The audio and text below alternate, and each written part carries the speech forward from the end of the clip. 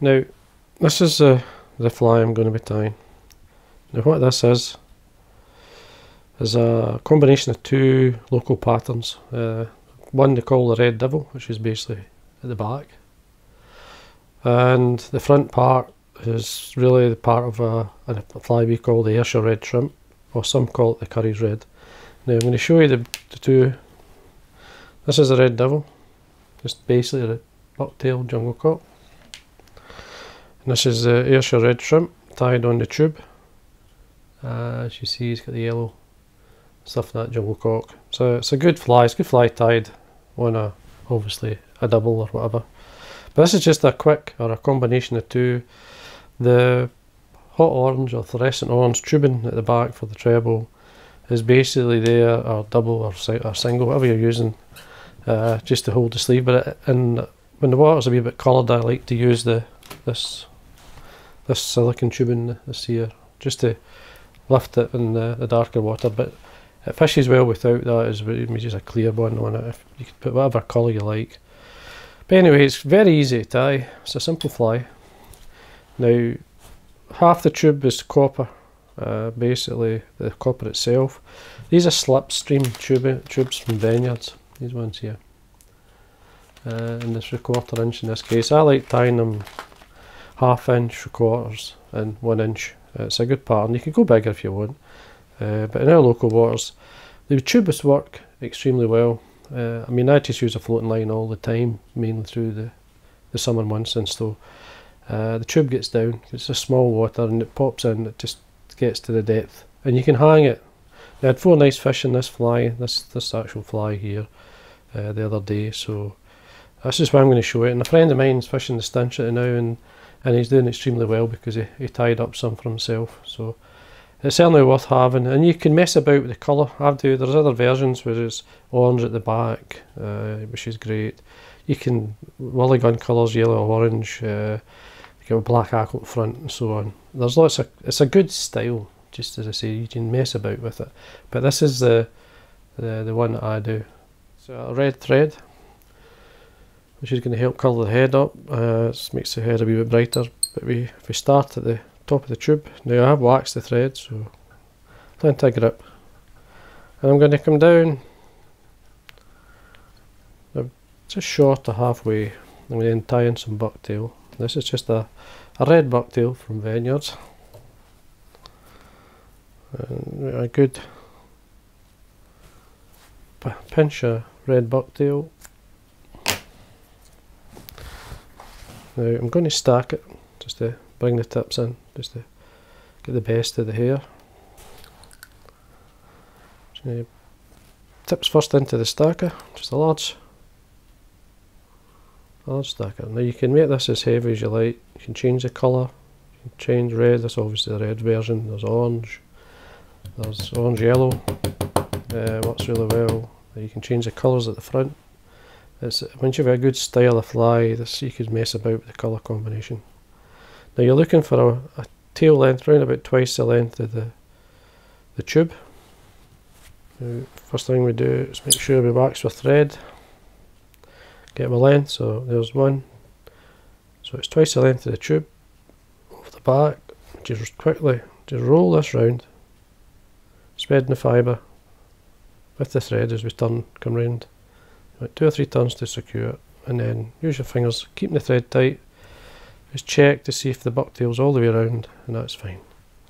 So what I'm going to do is just basically come up 3 or 4 turns or more, and then trim away the excess. About a head length away from the end of the tube.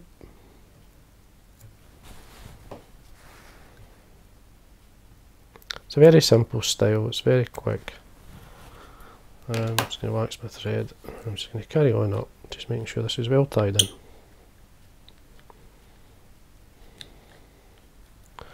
Now I'm going to use a silver tinsel, oval tinsel for the rib. Just going to tie this in the way down.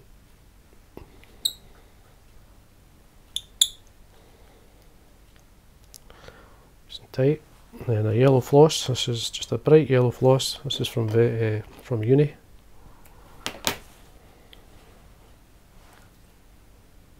Just catch that on, pull it in the full length of the body. Always supporting the tube as I wind the thread up.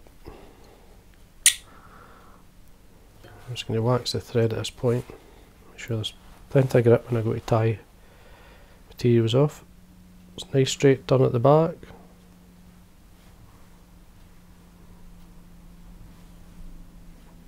And we bring my floss up. You could use a yellow thread if you wish to keep the yellow brighter, but it doesn't matter. It doesn't really bother me. Make sure you're nice and tight. Tie off your floss, trim away the waste. We bring my rib up, nice straight turn at the back. Nice and tight, keep it really tight. Wind your rib up, round about, you get 4 turns or so. Screw it in.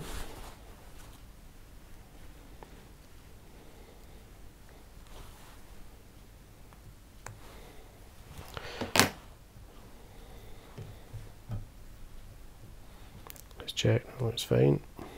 I'm going to wax my thread and then put a nice base of thread down for my hackle.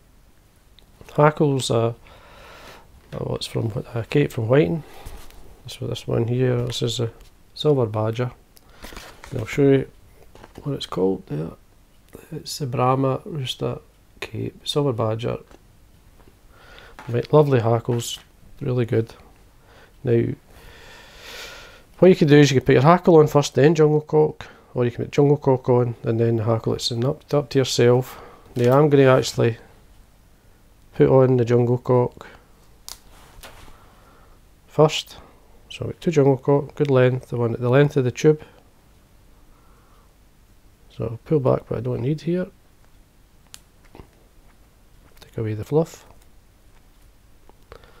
Just get it the length of the tube. Now this is not the best jungle cock in the world, but it doesn't matter. It's once it's in the water, it's fine. Just offer it so it's laying on either side. And these 3 or 4 turns are reasonably loose, so that you can position the jungle cock. Now that's fine. So you wax your thread, tie it down. Now I fold these stems back. Just fold them back.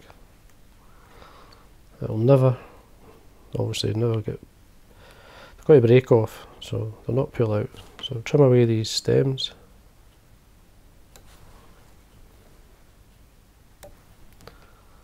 And with split jungle cock, I mean within 5 minutes of fishing the fly, your jungle cock will start to split. But once it's in the water, it's fine, it swims with the rest of the fly. Don't use anything to stiffen them up. They'll swim with the rest of the fly. And if you haven't got them, just leave it, just leave them off. Now, large hackle, I'm going to tie it in close to the tip. Now you can fold the hackle, you can do it in your fingers if you want before you start, or you can fold it when it's on the fly. You just push it through your fingers.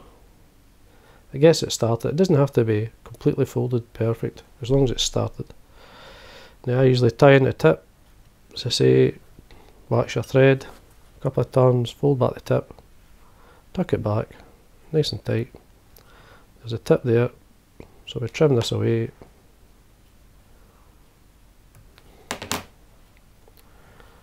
And then what we do is just do it.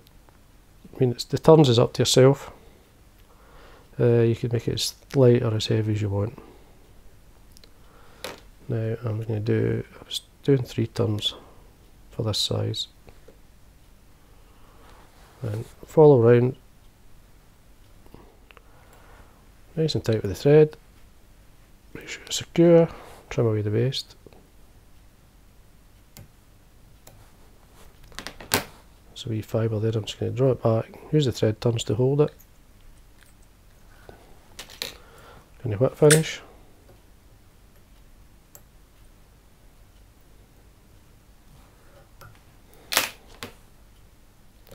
Now I'm going to change the colour of the tube, or the head, sorry, using the Gloria-Brite floss. And this is Gloria-Brite number 4.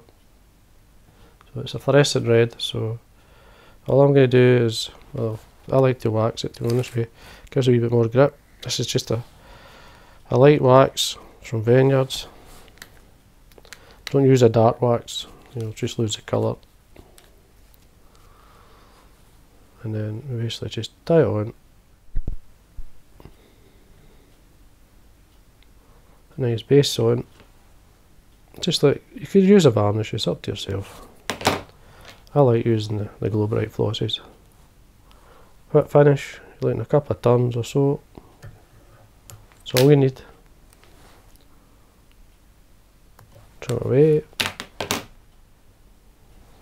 And then to make sure it's solid, I'm using super glue. Just touching the head all the way around.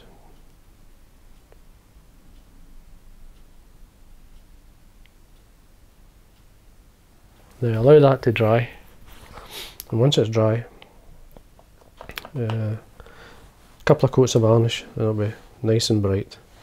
Now you can use, like in the actual fly, this one, yeah, the fluorescent tubing at the back.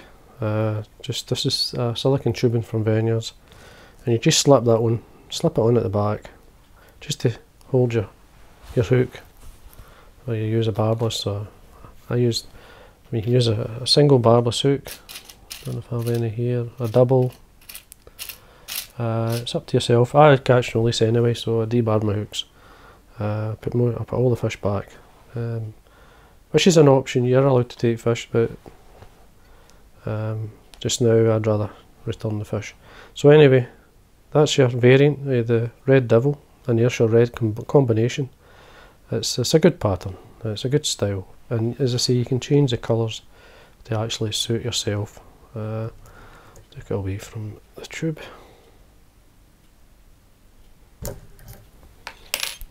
So you can see it. Maybe better, I'll put it on another pin.